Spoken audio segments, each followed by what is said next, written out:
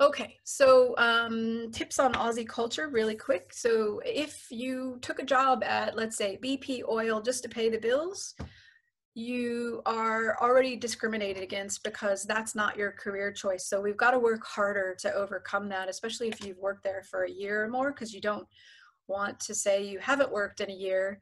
You do want to say that you have worked, but maybe while you studied or while you waited for your visa. Um, but just be aware that Aussies will judge you based on your last job. So when I was a corporate services director and I was applying for new roles, nobody would call me back because I wanted a project management role, but I hadn't done that for a few years. Even though I had managed projects and my title was corporate services director, they weren't interested in that anymore. So I kind of had to reshape my resume and I had to do more networking to find those opportunities.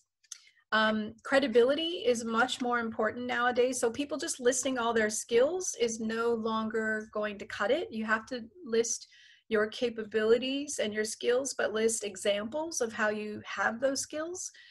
Achievements are really important in your job history. If you've had a long, wonderful career, you can even put, I'm working with an executive right now where we're putting a lot of his awards and achievements that he's had over the years for excelling in his sales departments.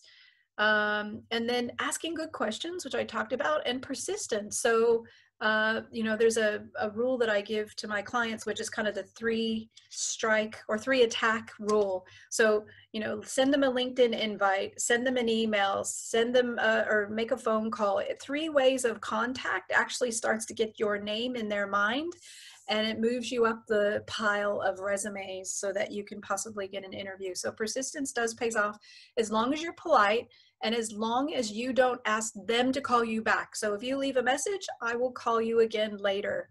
Or in the email, I'll call you later this week.